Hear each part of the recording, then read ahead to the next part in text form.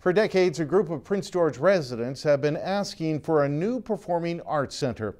Recently, council decided to move the idea off the back burner. It's now one of the city's strategic priorities. Council wanted to step up the planning process. The latest step, calling people up and asking them to weigh in. Theatre Northwest, the Playhouse, all the important people in my life here together, and Vanier Hall. They're at the center of Prince George's arts scene. City Hall hired a company to make 450 phone calls, asking people how often they enjoy live entertainment, like theater, music, and comedy.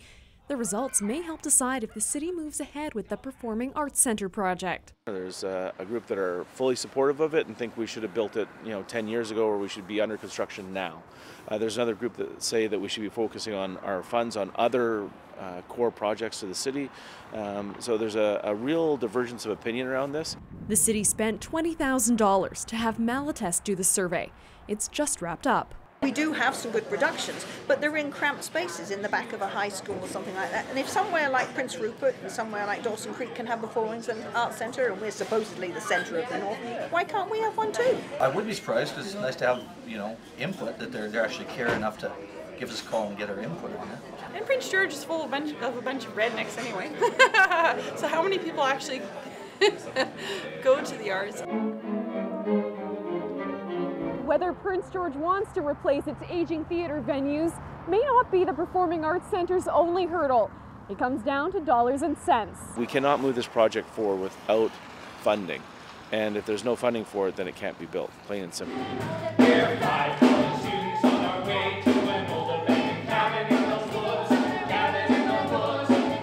Councillor Cameron Stoltz says the city's best funding option is a P3, or public-private partnership. The city would take on some of the cost, giving up a piece of land for the project. One proposed site is right next to City Hall. The province would have to chip in before the federal government would contribute.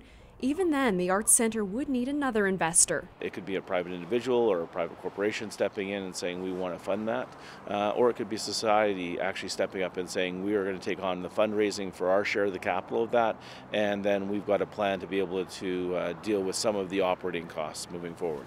The telephone survey is the latest development in the planning for the Performing Arts Centre. There'll be a wait to find out how Prince George residents responded.